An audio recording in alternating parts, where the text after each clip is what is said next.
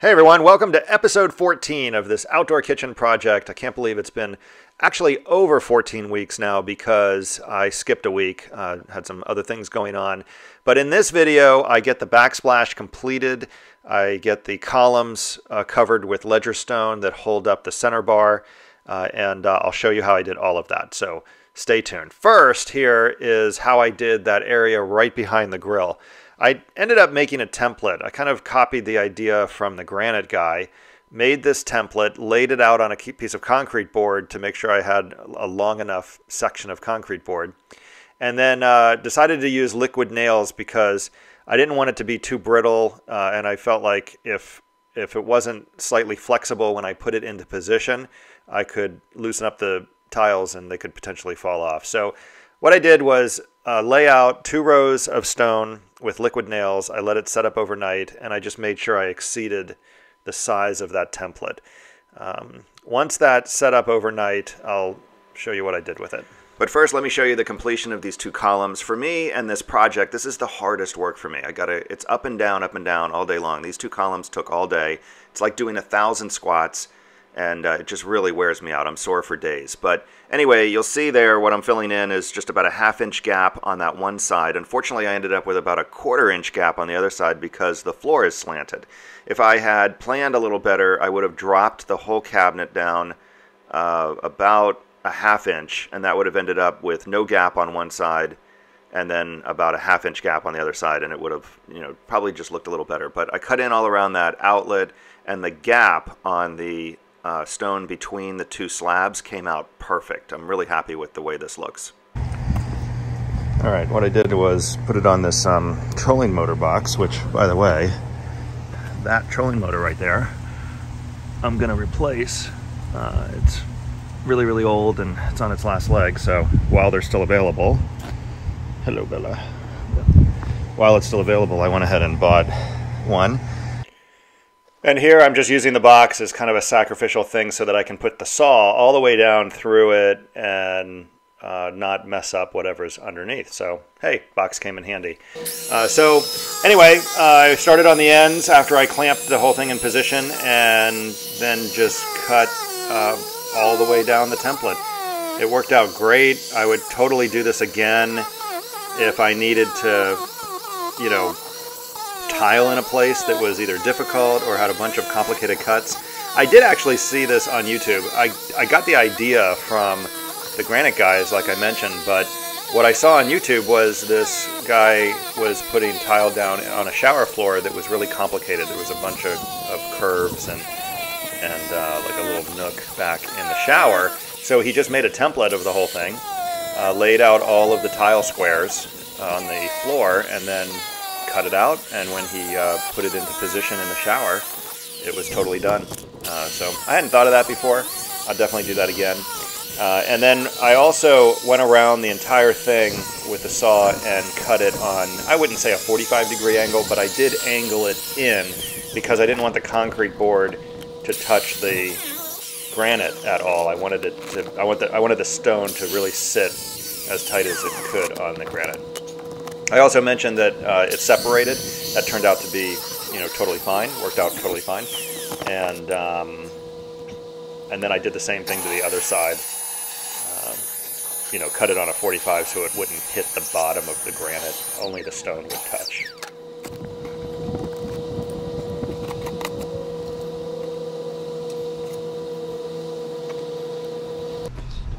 I had to chip off a couple pieces of the stucco.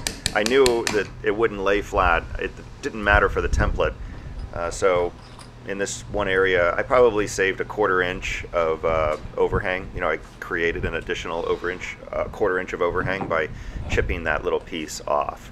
Ideally, this overhang would have been 1 inch, which would have been the same as the rest of the granite, but it's only about a 1/2 inch because of just the situation with the back of the grill, or the back of the grill lid hitting that granite slab.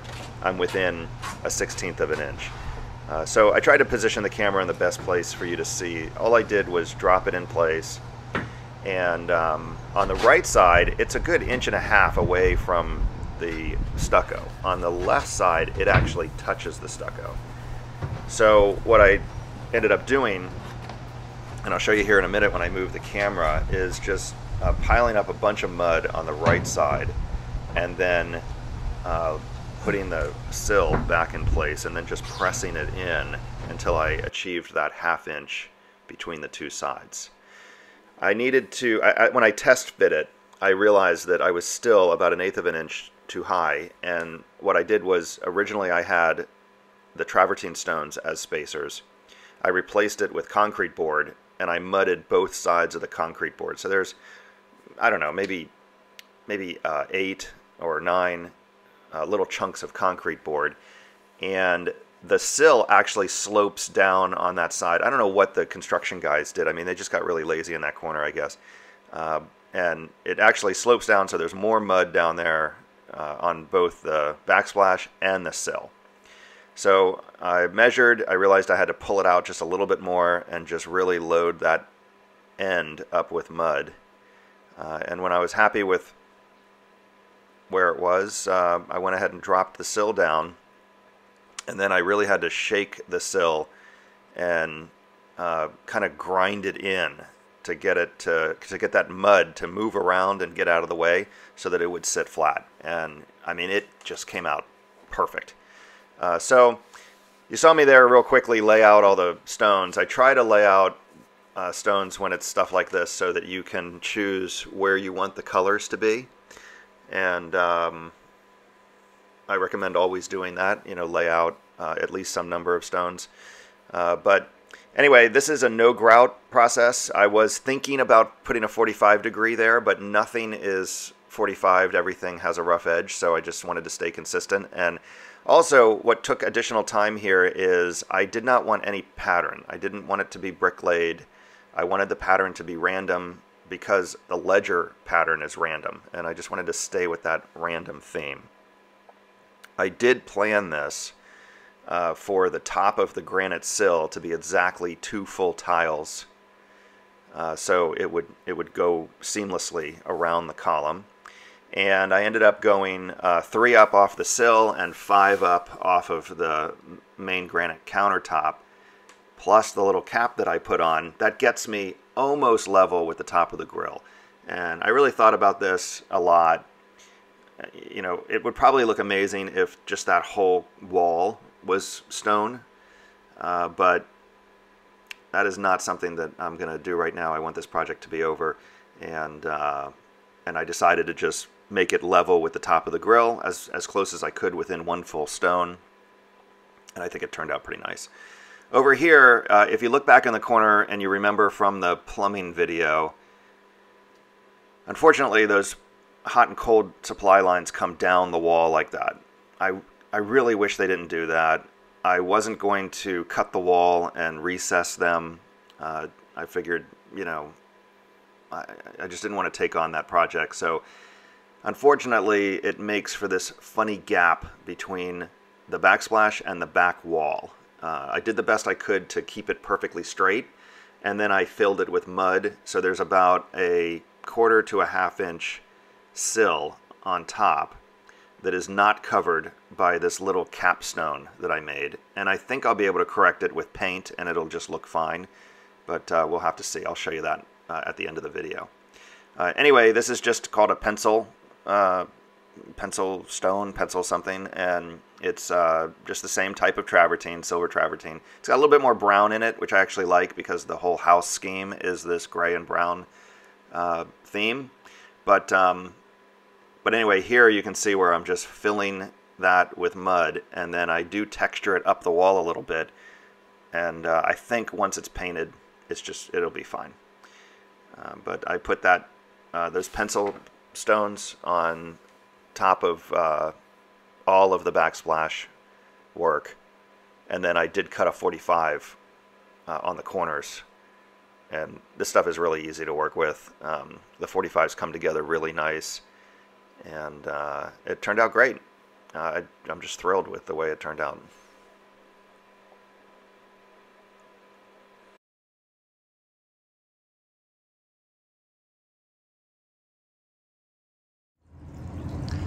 Here's a look at how this looks so far. I've got a bunch of tools over here, but you can see how the stone is starting to take shape. And here's the view of the bar with the stones in place. And the backsplash came out really nice. I need to paint this area here. I might have to texture it a little bit, but I went ahead and just made all the end stones along the sides of both sides. I thought about doing a 45 here, but nothing else is 45'd. I also made the pattern random, as you can see, because everything else is random. This area back here came out really nice. I did plan for 2 stones to be perfectly level with the top here. I did that on purpose. And then over here, we've got backsplash. This column, same random pattern, same end stone on the edge here. And then just a small backsplash right along here. And because of these water pipes, the way they come down from the ceiling, which is really stupid, but I wasn't going to fix it. I would have had to cut them and run them down the wall after I cut the wall out and then re-stucco. It just wasn't worth it. So I had to position this backsplash about 1/2 inch to a 1/4 inch off of the wall. That corrects for a dip in the wall. The wall is not level, but mainly it just makes room for these pipes that are back there. It's really unfortunate, but I think once I paint this, it'll look fine.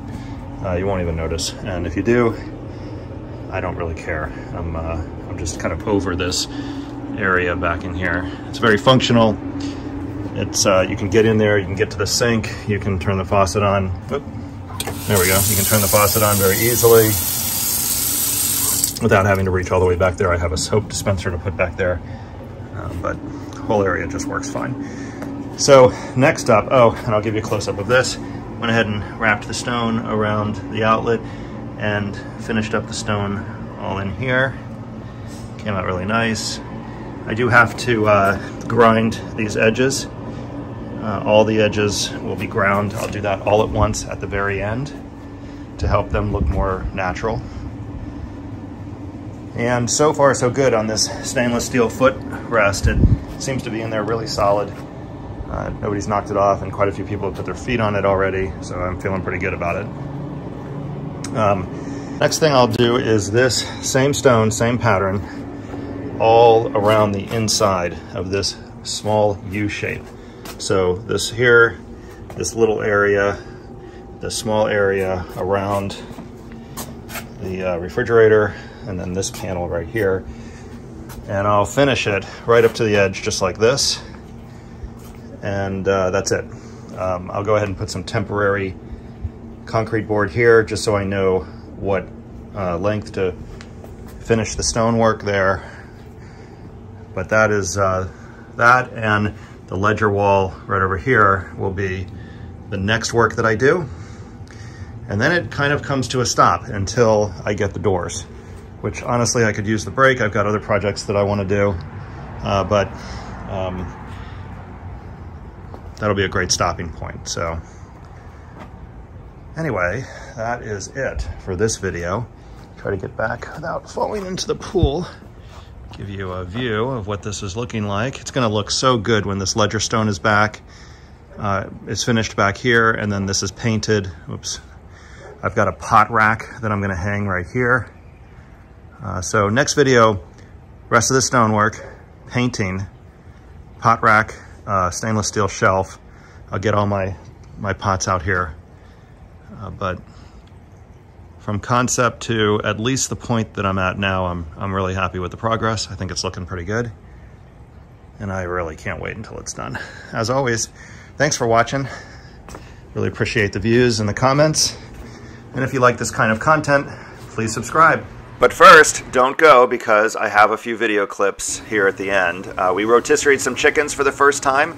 This grill has a rotisserie that's actually mounted under, and in the last video I posted I mentioned those racks go up. So check out this steak video, me trying to figure out how to use a sear station and rotisserie. We got a new visitor, a new Snook the other night. It seems like we get a new Snook every couple months. I don't know where they go. I hope they don't get caught, but every couple months they seem to rotate off the lights. And if you want to see the installation of these lights, I'll put it right up here. And we found some bacon. This pig's name is actually Bacon, a little girl pig, and the owner said it's just like having a dog. This is the farmer's market. We go every Saturday morning. It's huge. It's almost 2 full blocks of tents. The fruits and vegetables are definitely the main event, but there's all kinds of stuff here. They sell crafts and artwork and clothing, but we mostly go for the fruits and vegetables, and we finally learned to quit buying more than we can eat in a week. It's just amazing how much better these fresh fruit. That corn was just amazing. There's prepared foods also, as you can see, and there's usually some different nationalities mixed in. This is a Cuban tent that the food is just amazing. And of course my daughter found the book tent and made a beeline for that. There's usually a couple bands playing, or at least, you know, people singing or playing music. They have separated them. One is on one side and one's on the other. Here's the steel drum guy from last weekend. But anyway, thanks for watching. I really do appreciate it, and I'll see you next time.